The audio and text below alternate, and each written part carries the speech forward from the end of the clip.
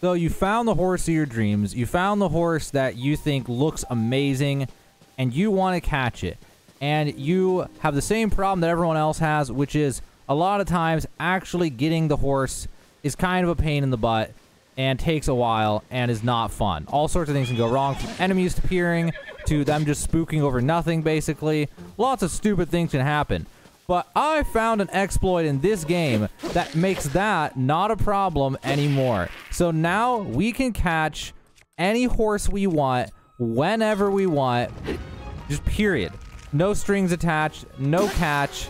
Just easily catch any horse that you want. I'm going to show you how to do it, guys, and it's amazing. And once you know how to do this, you'll never want to go back to the old way you were doing things. Never again will you want to go back to that old way of doing things, of the actual standard way of catching these guys. So once you found a horse spawn, found the horse you want, there's only one thing you're really going to need for this, is you are going to need a stone axe, or any sharp thing, ideally an axe though, because axes are better at cutting down trees. Okay, so now you're going to want to go find trees. Now, if the horses you found are not near trees, it's not a big deal as long as there's trees somewhere that you can get access to, or if they're just building materials. Because you can do the same thing I'm about to do with just random building materials, honestly. So you need to find something that you can build with. So if you don't have an axe, you can use a sword, although it's not as good for cutting down trees. And again, like I said, you can just find building materials. You could probably use rocks, even, for that matter. But what we're going to need with trees, we're going to do with trees today. What we're going to need with these trees is we are going to need 4 trees. We're going to have to cut down 4 trees. Let's see, do I have something left to cut? Yeah, I do. Okay, we need 4 trees. Alright, so now what we're going to do is we're going to use Ultra Hand. We're going to take these logs, and we're going to put them near each other. Alright. So now... Oh, let me grab that. Now we're going to bring this one in. Hold on. Well, that was... Jesus, man. Trying to make a video here. Come on, man. Well... When you're trying to make a video, that's when things go wrong. Okay, let's cut down another tree. Alright. Like I said, 4 trees. Alright, so now what we're going to do is we're going to attach one log to another log at a right angle like this. Then what we're going to do is take this log, and we're going to attach it at a right angle with this log as well, and make like this prong shape. Okay. Now we're going to take the last one, and we're going to rotate it like this, and we're going to attach it to the end of this. Now, ideally, what you're going to want to do, I'm going to want to redo this here, just to make it a little bit easier on yourself.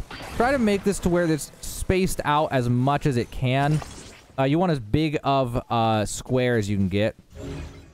And now we've got a square. The most overpowered structure in the entire game for horse taming. Alright, so now let's rotate this. Let's drop it. Let's get a better angle on it. Alright, let's get it to where we can reach the furthest.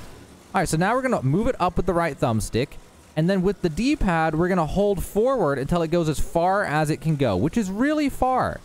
And then what we're going to do, let's say that black horse. I really like how that black horse looks. So you can see the green square on the ground. Well, what you can do is you can just walk up to the horse that you want. And then you can just trap it. Like that. And now the horse cannot escape, and you can just walk up to the horse and mount the horse. And you can take as much time in the world as you want to soothe it. The horse kicks you off. It doesn't even matter. The horse can't go anywhere, and you can just tame any horse that you want. So this is amazing, guys, because taming horses without this just royally sucked, and it was not fun at all. But now, if you just see the horse you want, you just go grab it. No more hassle, no more BS. Just get whatever horse you want, whenever you want, as soon as you see it. And like I said, you don't have to use these logs. You could just use those random building materials that you see by the side of the road all the time, stuff like that. You could probably even do it with a bunch of rocks. You just got to make some kind of circle around them, and the hitboxes for building materials are so massive that the horse can't jump over it or even get out most of the time.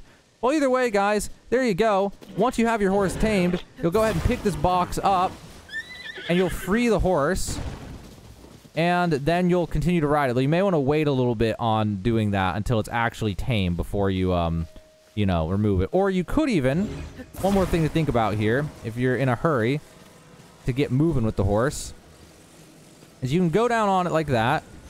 And then what you can do is you can go on and get that initial tame.